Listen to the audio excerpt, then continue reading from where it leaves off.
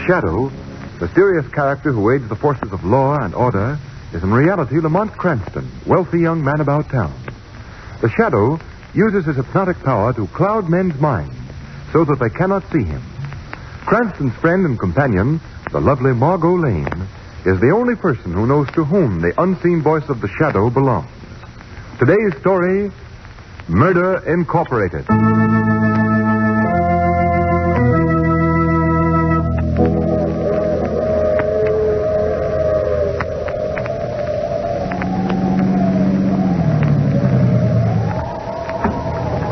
Are you Mr. Conrad? Oh, yes, I'm Mr. Conrad. Come on, get in, please. Thank you. You must be Mr. Pascal. Yes, that's right. Sorry I wasn't at the station when your train came in, Mr. Conrad. Bad night. I had a hard time getting down the mountain. You know, I was beginning to think perhaps I'd misunderstood your instructions. Well, I wouldn't have had you come out on a night like this, but I'm having a bit of a celebration tomorrow, and I'd like to have the piano, too. Quite all right, Mr. Pascal. Musical instruments are like humans to me. I never fail to respond to a call. I see. My house is about 2 miles up the mountain. I'm afraid you're going to find it rather lonesome. Oh, no, indeed, I won't mind at all. I hope you've come prepared to spend the night, Mr. Conrad. The night? Yes, you see, there are no trains until morning. Oh, yes, of course. You know, I hadn't thought of that. Rather stupid of me. I should have warned you, but it hadn't occurred to me that perhaps somebody might be expecting you home. Oh, no, indeed. I have no folks. There's nobody to expect me, Mr. Pascal. Nobody to expect you, eh? Well, you'll not be missed, eh? No, indeed, Mr. Pascal. I shall not be missed. It's bleak and dismal night, isn't it? Yes, a bleak and dismal night.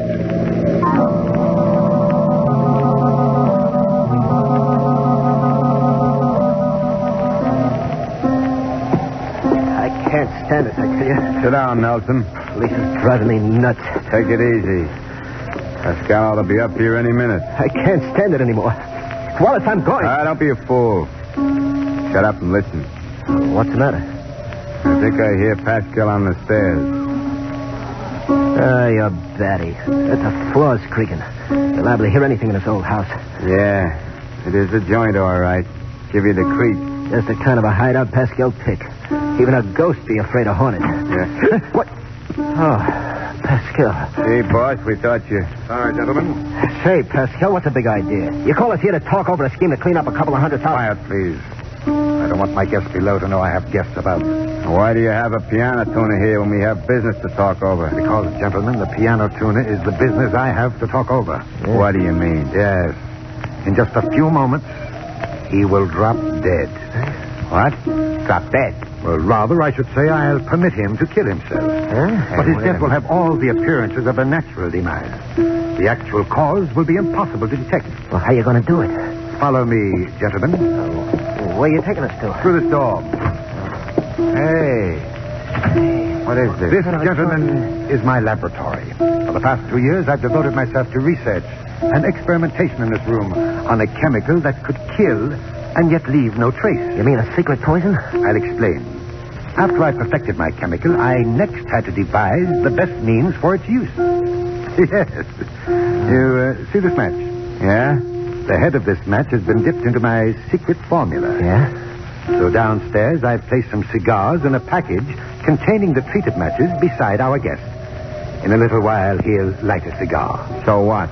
Then, gentlemen, you'll have the positive proof that my labors have been crowned with success.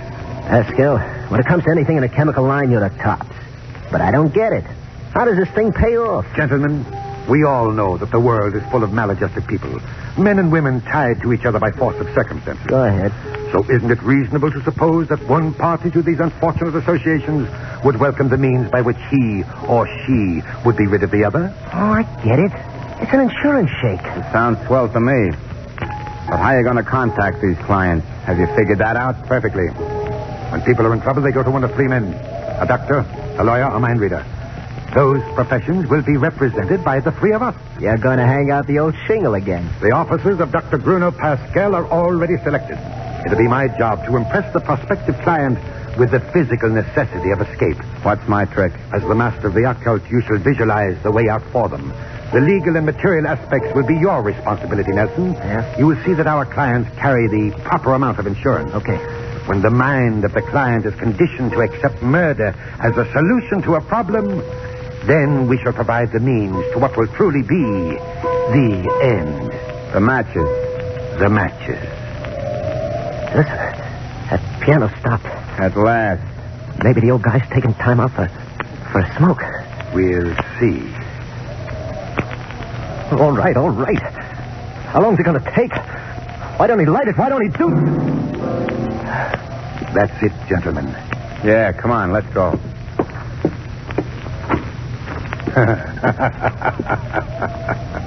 Little Mr. Conrad in the rain. There, gentlemen.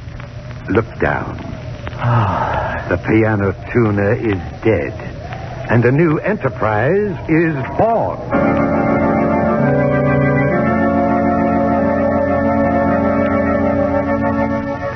She was just sitting there smoking, and all of a sudden she kind of gasped for breath and toppled over dead. Never said a word or uttered a sound.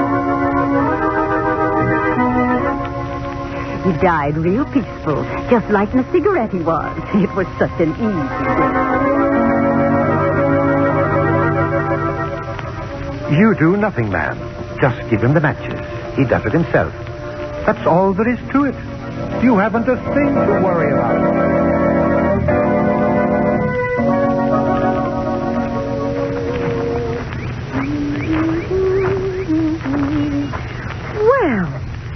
Well, Lamont. What are you doing, planting flowers or building a house?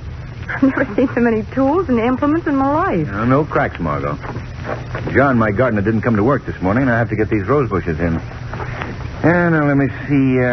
Was it 4 bushes 1 foot apart or 1 bush 4 feet apart? I wouldn't have missed this for the world. Lamont, what are you doing now? I'm digging a hole to put the rose bushes in. Well, why must it be 3 feet deep? Well, they're big rose bushes. Well, if you strike oil, let me know, will you? Margot, please, how can I concentrate? Let me see. Does this burlap come off or does it stay on? I have a suggestion. Yeah? If that bush doesn't grow in that hole, you can always put some concrete around the edges and use it for a swimming pool. That's very helpful. Ow! Gee, these bushes have thorns. Lamont, I have another suggestion. Fine. Let's go over and find out what happened to John before you ruin the garden and yourself as well.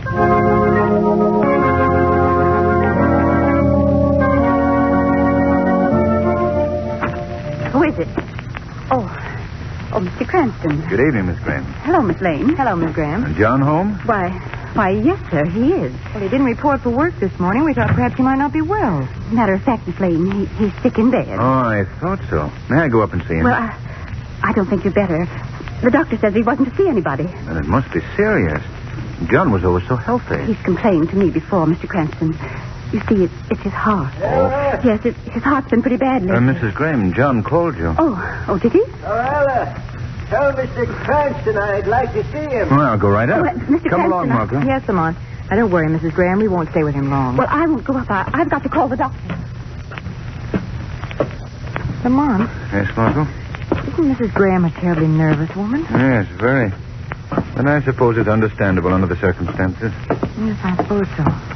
Here we are. This is the room. Well, hello, John. Hello, Mr. Cranston, Miss Lane. Hello, John. I asked my wife to send for you, sir. You asked Mrs. Graham to send for me? Yes, sir. But your Please, wife... Margot. Tell me something about this illness, John. It's your heart, isn't it? Yes, sir. Looks as if I'm going to be like those gladiolas we planted last spring. Fine one day and dead the next. Oh, John. And me, who's never had an acre of pain in my whole life before, sir. I see. Well, John, you said you sent for me because you wanted to talk to me. Yes, sir. It's about my wife. You know how little women know about money matters. Yes? I don't want nobody to talk her out of little I'm leaving. You see, sir, as luck would have it, I just took out a new insurance policy. Yes? It's much bigger than any I've carried before, but I'm glad I did it now. She won't have to worry. Well, John, how did you happen to increase your insurance? Why, it was that doctor my wife's been going to. He sure gave me some good sound advice. Yes. He suggested you take out more insurance? Yes. I see. Now, John, I don't want you to worry about anything. I'll see that your wife is well advised. You just take things easy. I knew I could depend on you, sir. I miss the garden. I'm sure you do, John. Those bleeding heart shoots, they should be trimmed down right away. I'll take care of them for you, John. Might be a good idea to bed them down. Frost. It'll be coming soon. It certainly will. John, what's the name of the doctor who advised you to increase your insurance, huh? I said, John, what's the name of the doctor? Lamont. John. Margot. Yes, Lamont. He's dead.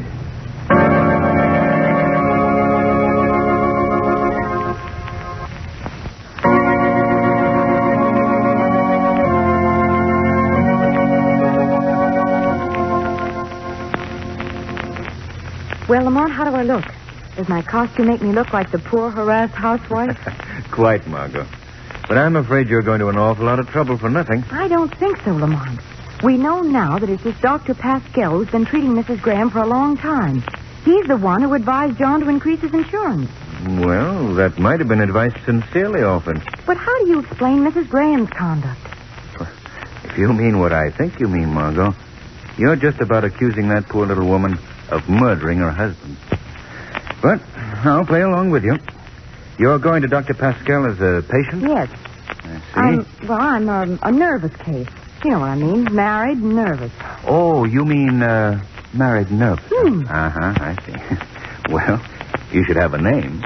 Oh, yeah, sure. Let's see. Belden, Mrs. Belden. How's that, eh? Too good. I'd rather you save the characterizing until you see the doctor. Okay. Oh, say, suppose you have to produce a husband. Oh, very simple in that case. You'll be my husband, Lamont. What? Now, let's get going. Mrs. Belden may have a date with destiny.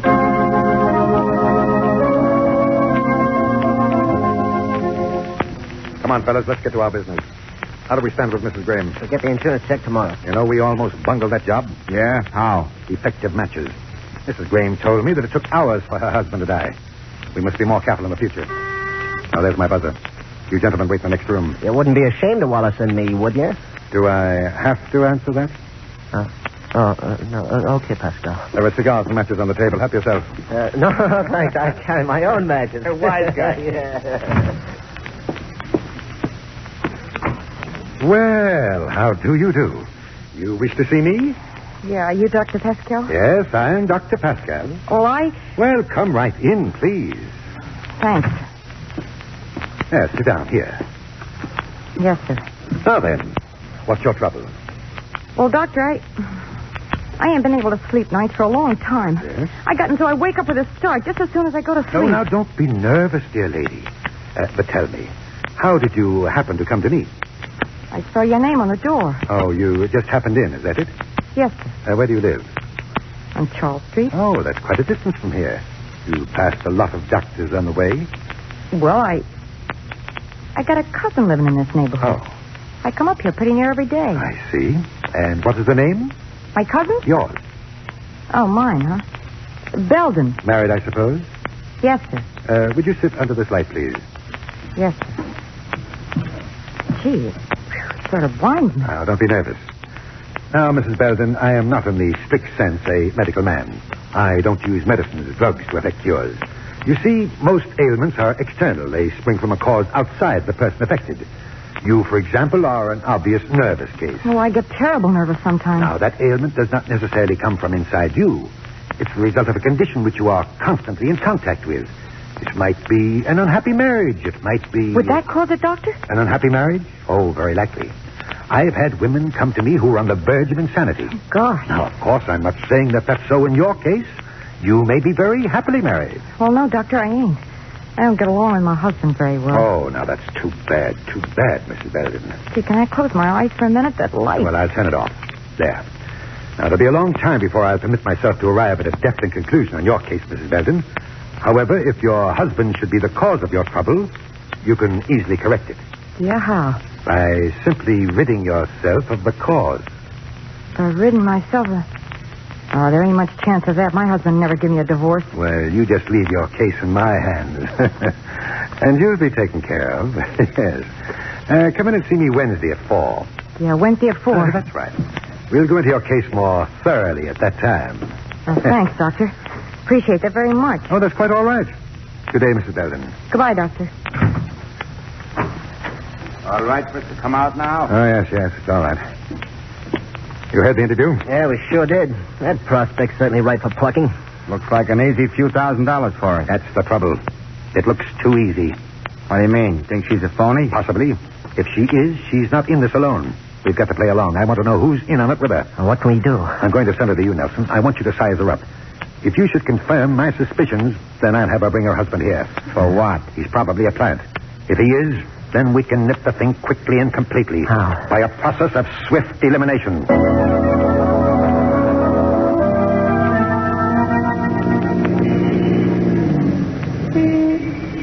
There it is, Lamont. Pascal's office is in that little frame house beside the grocery store. It's a modest enough place. Why do you suppose he wants to see me? Well, they probably want to condition your mind for a big insurance policy. Just as they did your gardener, John Graham. Margot, you seem to think Pascal has several confederates. Yes. Well, there's that lawyer he sent me to, Nelson. Then there's a mind reader by the name of Wallace. But remember, Margot, all of these deaths have been certified as natural. How do you suppose they bring about these deaths? Well, I haven't progressed that far in their confidence yet. But it's coming, I'm sure.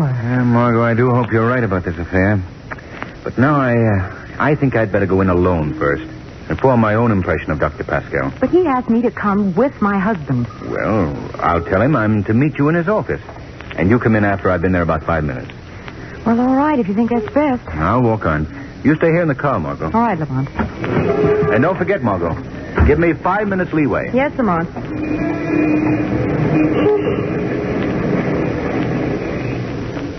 There's no mistake about it, I tell you, Pascal. I knew there was something familiar about her face. Then I remembered where I'd seen her. I went down to the newspaper office and dug up this issue of the paper. That's her picture, all right, Nelson. Margot Lane, prominent society girl. That's right. The man beside her in this picture, well, he's probably the one she's bringing here as her husband. Lamont Cranston, man about town. What are you going to do, Pascal? We can't take any chances, Nelson. They must be destroyed. Both of them. Uh-huh. Oh, here, Nelson, through this door. It leads out the side entrance. Okay. Good luck, Pascal. Thank you. Oh. Well, how do you do? You wish to see me? Dr. Pascal? Yes? I'm Mr. Belden. Oh, Mr. Belden. Well, didn't your wife come with you? I expected her. I'm supposed to meet her here. Well, in that case, I guess you'll be along soon. My wife said you wanted to talk to me. Oh, it's nothing of great importance, Mr. Belden. I simply felt a man should know his wife's doctor. Well, how's that going to help her? Mr. Belden, your face looks familiar. I've seen you somewhere before. Yeah? I ain't never seen you before. I'm sure I've seen you. Well, lots of people see me. I drive a cab. Oh, a cab driver, eh? Truly a man about town, eh? Huh? Oh, yeah. I get around all right. Yes, I imagine you do. Will you have a cigar with me, Mr. Belden? I smoke cigarettes. Oh, here, have one of mine. I got my own. Match, then? Thanks. You want a light? After you. Okay. Oh, that one must have been damp. Yeah, I guess so. Well, some matches you got, believe me. Try the third. I'm sure you'll get results from that one. I hope so. Well, it's about... What's the matter, Mr. Cranston? Aren't you going to smoke with me? This match.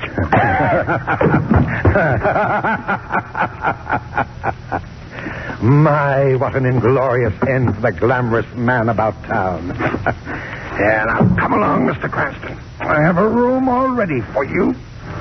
Ah, there's your wife. There we are. Now, you won't be alone long, Mr. Cranston. You'll be joined directly by the corpse of Margot Lane. Ah, Mrs. Belden, do come in. Thanks, Doctor. My husband here? Your husband? Oh, yes, he was supposed to come with you today. Well, make yourself comfortable. He hasn't arrived yet. What? Well, now, in the meantime, I have something which I'm sure will interest you. A little picture a friend of mine cut out of the paper. Oh, Surprised, aren't you, Mrs. Belden? I was, too, when I saw it. I said, my, what a strange coincidence. This Margot Lane looks exactly like my Mrs. Belden. yeah. Yeah, she does look like me. Now, wouldn't it really be amazing if Mr. Belden turned out to resemble this Lamont Cranston in the same picture? It could happen, you know. Yeah, I guess so. Well, I better go and see what's keeping Oh, her. no, Mrs. Belden. He should be here directly. Be patient. Just sit down, please. There we are. Cigarette, Mrs. Belden? No, I don't smoke. Oh, but you should. Good for the nerves. As your physician, I prescribe it. Here, I'll give you a light. Oh, What's the matter, Dr. Pascal? You dropped the matches. why? I didn't drop the matches. They were knocked from my hand. What was that? I heard a man's laugh. So you did, Doctor. Hey, who spoke? Who are you? What are you? I am the factor you failed to reckon with when you embarked on your murder-for-profit enterprise. I am the Shadow. The Shadow. Yes, I've heard of you, but murder for profit. I don't know what you mean by that. You're responsible for the death of John Graham and many others. Why, this is nonsense. I never heard of a John Graham. No use bluffing, Pascal. I've already phoned the police to pick up your two henchmen, Nelson and Wallace. You're next. The police have no evidence against me. That's a lack I shall supply. I have some of your ingenious little matches. Matches? You lie. You can't. And I have proof that at least 10 people died with a box of your matches beside them. I see. And you think you can stop me from leaving here? Try it. Very well, I'll call you. Look out, Margot. Don't let him go. Oh. Perhaps you're convinced now that it would be best to await the police quietly. Well, I suppose you're right. I've always believed that one should accept the inevitable in good grace. In fact, with nonchalance. I know of no better way to emulate that attitude than to have a smoke. Pascal, don't. Wait. Now, Mr. Shadow, your police shall find me waiting in supreme calm.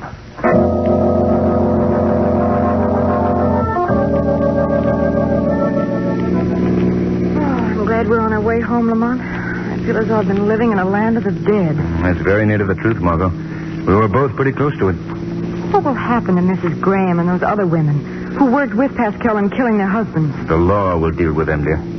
Lamont, how did you ever find out about those matches? Well, I learned that many of the people who died so mysteriously were found with an empty matchbox beside them. But that peculiar circumstance didn't crystallize in my mind until Pascal invited me to have a smoke. Well, why didn't the match kill you?